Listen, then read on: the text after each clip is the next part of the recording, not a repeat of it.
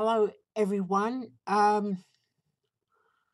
enjoy Ed's videos. He's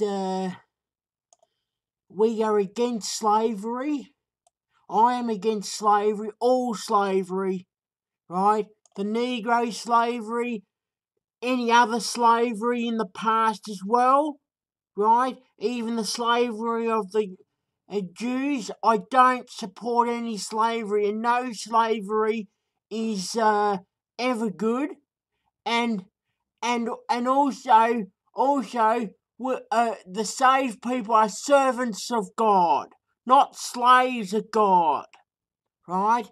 That's where Breaker gets messed up, right?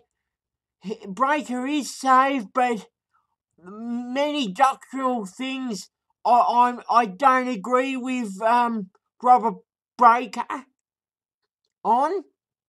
And Jesus is not a slave to God, right? Jesus is God and God's Son, right? And we are not slaves to God. We have free will, right?